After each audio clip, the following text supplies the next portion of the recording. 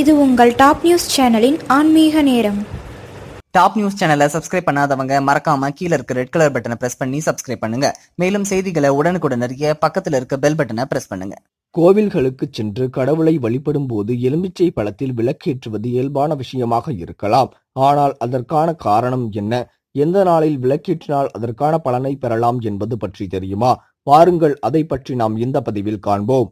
மாயை, பேராசை, காமம் மற்றும் கோபம் ஆகியவற்றை கடவுளுக்கு முன்பாக வெளியே எறிய வேண்டும் என்பதற்காக கடவுளை வழிபடும் போது எலுமிச்சை விளக்கை ஏற்றுகின்றனர். விளக்கு திரி குறிப்பதன் அற்புதம் என்ன என்பதை பற்றி பார்ப்போம். பருத்தியில் செய்யப்பட்ட திரி நல்ல அதிர்ஷ்டத்தையும், தாமரை தண்டில் செய்யப்படும் திரி முற்பிறவி வினைகளையும் நீக்கி வளமான வாழ்க்கையை உண்டாக்கும். வெள்ளை பூண்டு வகை செடியில் செய்யப்படும் திரி அதிர்ஷ்டம் மற்றும் சொத்துக்களை அதிகரிக்கச் செய்யும். புதிய மஞ்சள் பருத்தி துணி திரியானது பராசக்தியின் அருளை பெற்று சிக்கலில் இருந்து விடுபடச் செய்யும். நோய்கள் மூலம் அதிகம் பாதிக்கப்பட்டவர்கள் ஞாயிற்றுக்கிழமையின் மாலை மற்றும் ராகு காலத்தில் எலுமிச்சை விளக்கு ஏற்றி வழிபட்டால் நோய் விரைவில் குணமாகும். குடும்பத்தில் அதிக பிரச்சனை உள்ளவர்கள் செவ்வாய்க்கிழமைகளில் ராகு காலத்தில் எலுமிச்சை விளக்கு ஏற்றி வழிபட வேண்டும். தனிப்பட்ட வேறு சில வேண்டுகோள்களுக்கு வெள்ளிக்கிழமை அன்று ராகு காலத்தில் 2 எலுமிச்சை விளக்கு ஏற்றி வழிபட வேண்டும். இந்த தகவல் உங்களுக்கு பிடிச்சிருந்தா லைக் பண்ணுங்க, கமெண்ட் பண்ணுங்க.